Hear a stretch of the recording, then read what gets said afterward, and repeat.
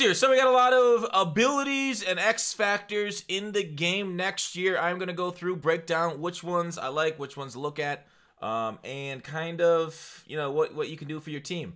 So they have a lot of introductory here. The most important thing to say, all right, so there's two things, right? Your overall. If you had 80 overall, you can have one tier 1 ability. If you're at 85, you can have a tier 2 and a tier 1 ability. And tier 3 and 90 overall, you can have, 90 overall, you can have tier 3, tier 2, and tier 1. Now, you will have to only have one of each of those until you hit higher overall. So, for example, if you hit 93 overall, you can have a tier 2 choice instead of that tier 1 choice, all right? And 99 overall, you can have all of your choices being tier 3. Get it? If you don't, rewind and let's do it again because I explain it flawlessly, as that is my content on this fucking YouTube channel. All right, so lineup. This is how you activate. You need to activate your X factors too and your ability guys. So make sure and actually have them active when you put them in your team. I want to go through all this hubbub, whatever. You can read yourself. I want to go through the actual abilities. Now, there's a couple of times you can read it here, or you can download their spreadsheet, and their spreadsheet spread cheeks all over my desktop. So that's where we're gonna go. Anyways, here's a short description. There's a lot of like breakdowns and shit here if you want to see what you actually need for each overall. Again, click on it in that blog, which I'll link in the description, to get this spreadsheet. But I'm not going to go through the spreadsheet because there's a ton of things here. And it's something that we kind of got to take in over the coming days as we get prepped for Madden 20. This is Pass Lead Elite. Extend your pass lead. So they got a short description and the long description. So you basically, in the beta, this was glitched. So Tom Brady and Drew Brees, when you pass led, they pass led too far and became incomplete. They said they fixed it, so hopefully it's glitchy. I like that my pocket passers can compete with mobile quarterbacks. Pocket lead, extend the pass lead when inside the pocket, cool. Set feet, extend the pass lead when the QB's feet are set. So basically 3 things doing the same thing. Awesome, I love it. Called bureaucracy. Red zone Deadeye. Perfect pass accuracy in the red zone. Neat. Except for high and low pressure. And high, lows, and under pressure. Remember that. Except for those things. In the long description. Cool.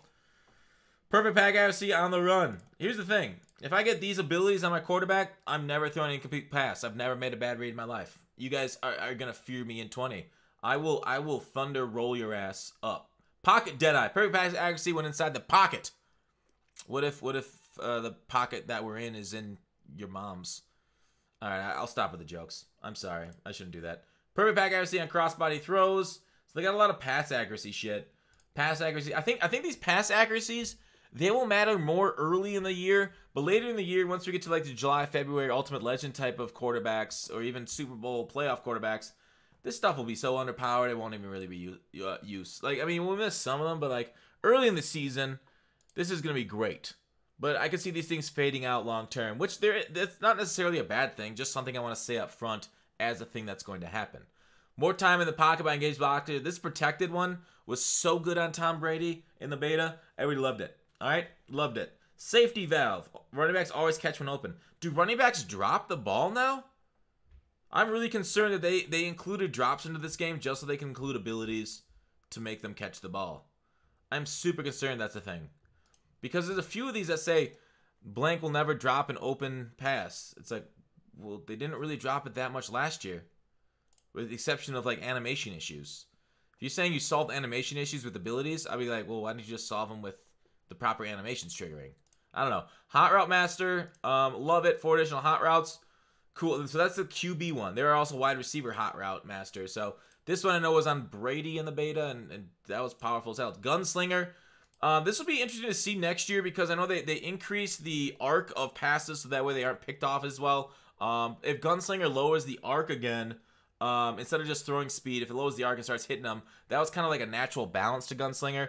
If that doesn't lower the arc, if it just increases the throwing speed, it's kind of like just adding throw power onto a card. And if you add throw power, so the faster passing animation is one thing. That's really cool. The animation gets through quicker. We saw that was confirmed. But the pass speed is something like, can it go over 99, right? So if you put Gunslinger on a 99 throw power quarterback, does the pass actually get faster than that, or is that still capped? That'd be interesting to test out later in the year. when that's available. And you can probably do that in CFM right off the beginning of the bat. Anchored extender. Breaks first sack attempt in the pocket. Yeah. Agile. Breaks first sack attempt in the pocket. Made by a defender. This is so weird. So agile extender, it's different. It's different in this spreadsheet than in the description here. So let's go to the description here. Because in the description here, it says by a defensive back. So they don't have it matched up. A little bit of inconsistency I'm concerned about, EA. Get with your shit. Oh shit, did we just get raided? Hey, Swen Gates, thanks for raiding. Sorry, I'm recording a YouTube video. We're also on Twitch at the same time. We thought we'd double dip with the content. So I'm a little concerned. But yeah, Swens, how you doing? Thanks for protecting the dead, guys. About agile being different. So some clarification will be needed, because that seems like very powerful if you break the first attempt at a sack. Because breaking the attempt of anybody, it's fucking awesome.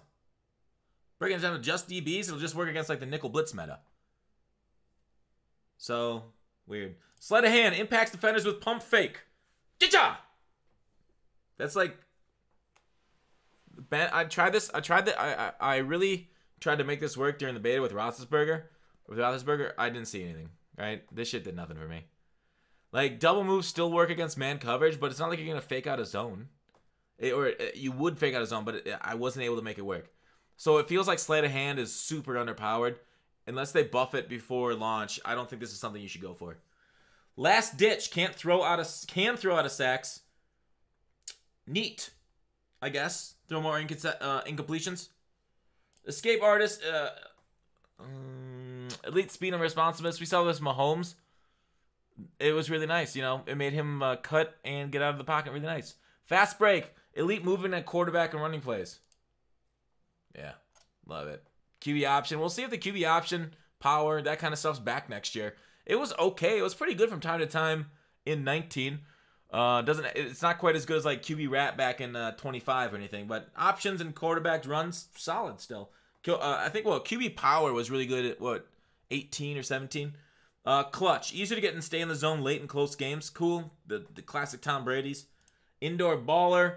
I don't like this inside the zone in the domes because it only works. So you have to have a dome home stadium. It only works half the time. And getting in the zone is still a little finicky. It is what it is, though. Homer. Easier to get in the zone in the home stadium. Solid.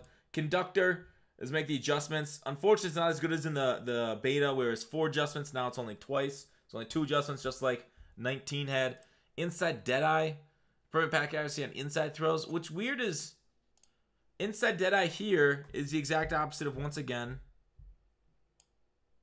inside Deadeye here. Well, let me see it.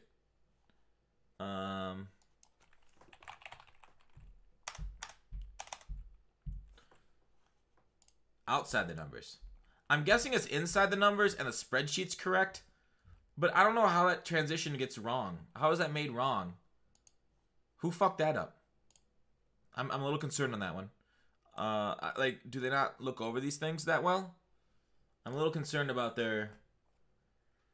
Did I lose it? There it is. Inside the numbers. I'm a little concerned about their QA. Little concerned.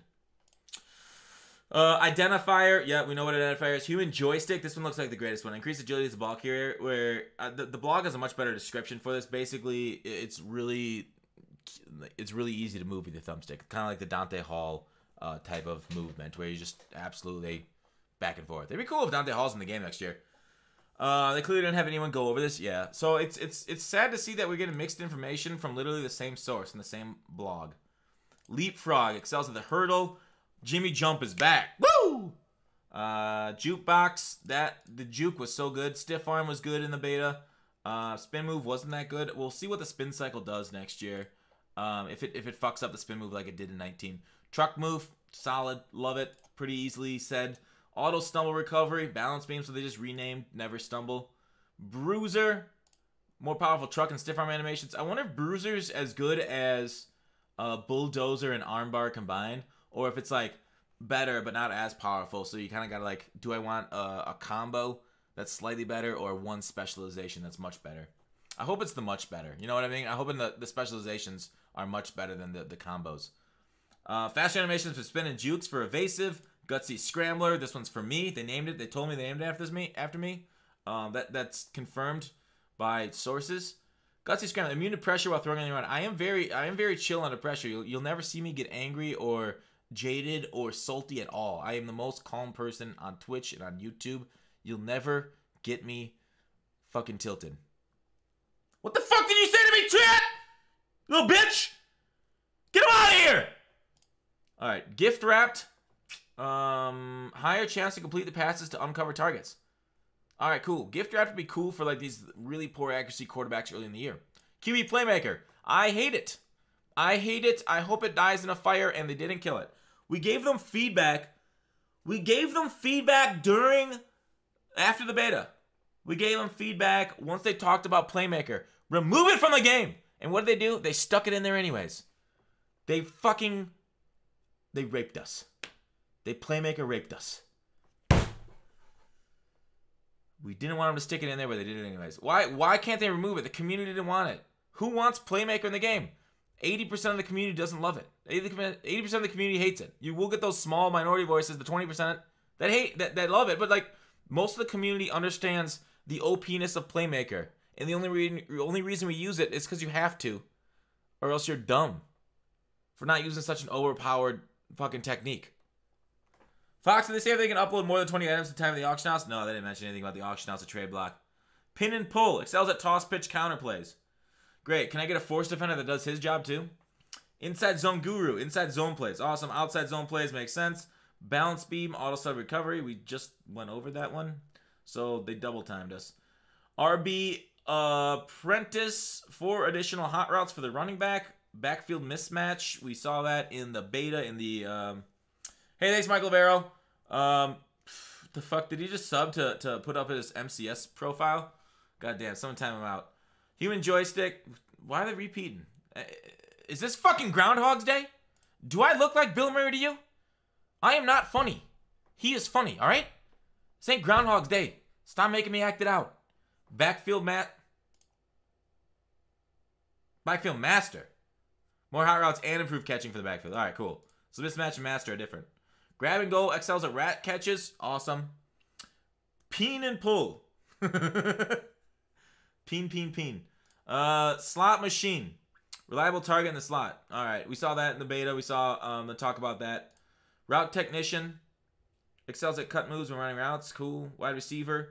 Wow, there's a shit ton of them. Holy fuck. It's too bad they're repeating so many of them. It takes a long time to get through them. Slot apprentice. Didn't we? Oh, slot machine and slot apprentice are different. 4 additional hot slot. Alright, cool. So apprentices are the hot route ones, right? Excels at streak routes. What does that even mean? Do they just get an increased chance at catching the ball? I'm like, throw it up. Hi, I'm here for 4 weeks. I'm not content before WoW Classic while Mutton still pre-9 names. Hey, what's up, Alpha? How you doing, bud? Post specialist, in specialist. These are pretty self-explanatory. Post flag. Better route running and catching on post and corner routes. Wait, post/corner routes. Sharper routes and catching more cuts. Like, is there? Like I said before, is it going to be the same as a combination of post and the flag? You know what I mean? Or is it going to be slightly less powerful than just the post? In and out specialist. That's what Foxy names me. Curl comeback. I mean, it's the same thing, right? Hot routes. Playmaker. I hate it. Thank you. It's the worst. Send it back. Streak specialist. Yeah, we're going streaking. Out corner. Cool. In post. Route. So basically, all the routes get double timed up and combined. Whatever. It is combo. Different. Not a big deal. Probably like a tier 2 thing then. Since tier 1's probably the single. Tier 2 will be those. Makes the most sense to me. Secure protector. We'll see if it works this year. It didn't work at all last year. I wonder if they've looked at it at all. But yeah, that shit was ass last year. Under pressure. That was okay last year. Power specialist, power pass rush, finesse specialist. We'll see how much those matter versus the actual stats. It's weird that they put these specialists out there. Like, does this just add extra like percentage chance to win? Does it add extra stats into the card? Like, once I get a card at a 99 power move, does this actually help them? These are questions I have, and I hope that they answer. Edge rush specialist, cool. Like, does this differ than the power specialist or finesse specialist? Or like, what's the win percent chance difference right there? It's time for a little in and out. Oh yeah, that's a great reference to Clockwork Orange. Reach elite. Reach tackles out of engaged blocks. Huh. So he's engaged, but he's still reaching for me. Sounds like I need to call him out to his fiance. Shame. Shame. But yeah, we saw that a lot last year. Like when you get suctioned into a fucking defender, I hated that. Looks like it'll be powerful. I wonder if it'll be powerful next year too. Or if maybe it's just like the same thing and everybody's got that reach specialist because everybody reaches for you still and sucks you in. It's like Mutt sucks you in. Excels at strip tackles. I excel at strip poker. I've never won. Enforcer, hit stick, faked out by ball carriers, unfakeable, secure tackler. We've had these things in the past. Pass rush elite. So this is a pass rush elite must just be like the like a tier 2, tier 3 ability. Are you gonna make a video? I'm currently making a video with all this content. Edge rush, run stuffer, tackle supreme. So tackle supreme combines secure tackle and unfakeable. Interesting. So that'd be like a tier 3. That's kind of cool. Lurker, spec catchability and defense. So this is what we hate. This is the worst thing about 19 with jump picks. But you're gonna basically have to have that on your card if you're gonna use them, right? Everyone else did the winner when Fox plays strip poker. Low. Yeah, the streak specialist might be OP. We'll see how the chance changes for catching it. Man up. That's kind of cool. Knockouts. So maybe man up and zoned out are the counters to like those specialists where they can just spec catch over you. Wins versus any receiver cut in route running and forces knockouts when a man. Oh, what? Dude, that is so... Are you kidding me? It beats receivers cuts. Dude, no. So you can basically call man up, and you'll be able to beat cuts on like slants, on posts, on zigs, corners. Dude, that might be overpowered, but we'll see. I guess we'll see. I'm concerned if man up is super powerful, but we don't know. Forces knockouts when in zone coverage. Cool. Like if somebody throws to your cornerback in zone coverage, if somebody throws near your cornerback, it should just always knock it out, right? Like, if they're throwing into bad coverage, knock that shit out. Universal coverage combines man up and zoned out. Oh, my God. Combines pick 6 and pick specialist. All right, so these are, like, higher tier. Acrobat. I just hope the acrobat isn't where, like, you jump and you miss it with a swat. We all got that animation in 19, and it fucking annoyed me. Because it just run for touchdown then. So hope it actually gets a swat when it happens. Versus any receiver cuts, yeah. Man everything up, yeah. Cover 2 man equals GG. Even maybe, like, cover 1 or cover 0. Man, if you can stop every single cut. If double moves don't work on you, cover 0 man every single fucking play. You can just cover 0 blitz every play if cuts don't work on you. That's how like nervous I am for that. That could just destroy this online game. You'd have to like run that entire fucking time. But then they have a man blitz against you, and what can you run on that? Excels at diving, swats, and catches. All right, cool. Focus kicker, clutch kicker, we got that. So acrobats, diving, swats, and catches. Yeah, we talked about that one. All right, X-Factor abilities. You know, we know most of these, but I don't really care about the X-Factors that much, right? They don't really trigger that much, but well, I guess we'll go through them while we got them. I hate the miss swat. Yeah, it's the worst. Gambler. Can't be intercepted by AI defenders. I heard if you get 2 incompletions in a row, they get out of it. So you can't just throw it into coverage and stuff, but that'd be good for solo battles. But again, you have to actually get into the zone. Fearmonger, we saw that with Aaron Donald, so I'm not going to go over that. That one's crazy. Good pressure there. Pro reads. This one was fucking ass in the beta. I'm not worried about highlighting open receivers. It just didn't really work because the open receiver was oftentimes covered. Blitz radar, extra blitzers after the snap ball is snapped. Some people said it's good, but I feel like this is just something somebody should have as a skill, right? Your first read, you snap the ball, you should be able to recognize pressures coming at your ass. So I guess I'll try it out, but I'm not that concerned that's going to be overpowered. Maybe I'm wrong. Bazooka. Again, I didn't think this was the overpowered part of Mahomes at all. Bazooka. Like I said, these rarely triggers. We get MUT ratings. Yeah, MUT ratings are on MUT head right now.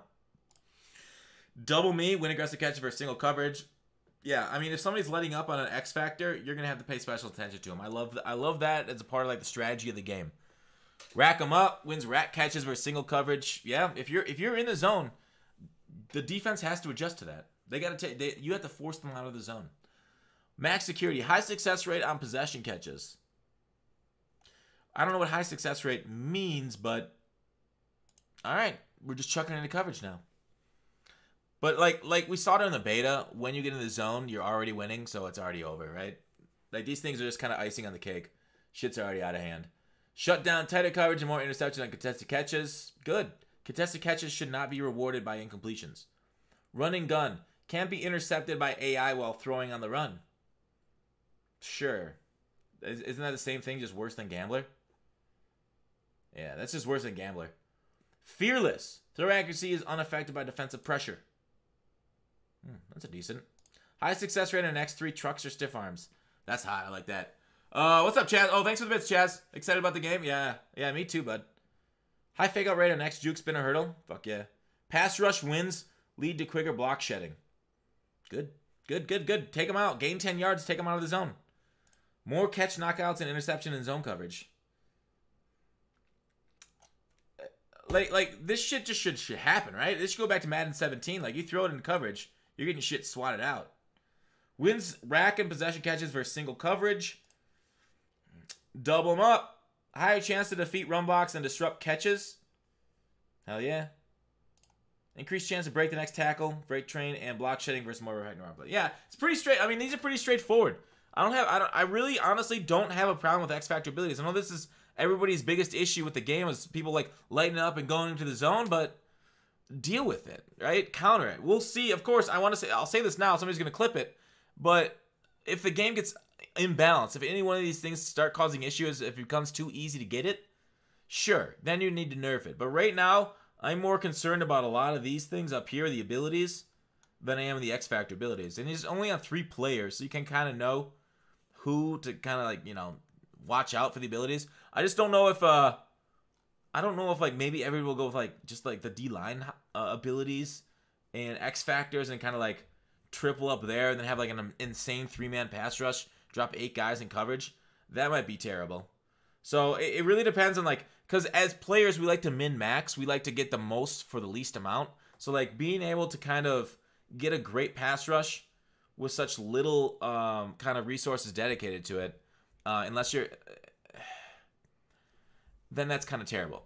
But like, there becomes like a meta of this thing. Like, so if everybody's putting on the D line, then people have to put like secure protector on the O line to stop it. Then you don't get the offensive ability. So it's kind of cool that like people will have counters out there, and there should be such hard counters in football where like, say if I go my X factors on my quarterbacks and wide receivers, and like other guys that have like defensive backs, maybe some abilities on some linebackers or whatever, then it's kind of like evenly matched. But like, say you run against that guy that he's got 3 ability guys and X-Factor guys in the D-line, and all of a sudden, so my quarterback and wide receiver, my routes literally don't develop because wide receivers don't really run hard off the line of scrimmage, and I'm just getting like sack. And all of a sudden, like, it just becomes, it's not so much a chess match as he won the game before the game booted up. And that, I think, could be an issue. If, like, something becomes that kind of meta dominant and that, like the amount of depth they put in the game is oftentimes not explored because the meta is focused around 3 plays if you want to stay competitive. So that is something I'm worried about here, too, is that something becomes overpowered and we realize that as a community, obviously not touching the game outside of the beta, I don't know what it is yet. We have thoughts on it, but we'll know this in a couple weeks' time, maybe a month. And I just feel like it gets stale. And so like all this effort they put in comes for naught if they don't end up balancing the game properly. So I think in the end, I like it. I like the abilities. I like what's going to happen with the X factors, and you're going to actually have to double somebody that's on fire, or that's playing really well, because that just makes sense. Like halftime adjustments in the NFL, if somebody's going off on you, you have to adjust your game. That I'm fine with. It's just the game balance is my biggest concern when it comes to these type of things. So that's it for this video. Hopefully it didn't take too long. It was 24 fucking minutes, and I'm sorry for that. But thanks for watching Call to Action. I'll see you tomorrow.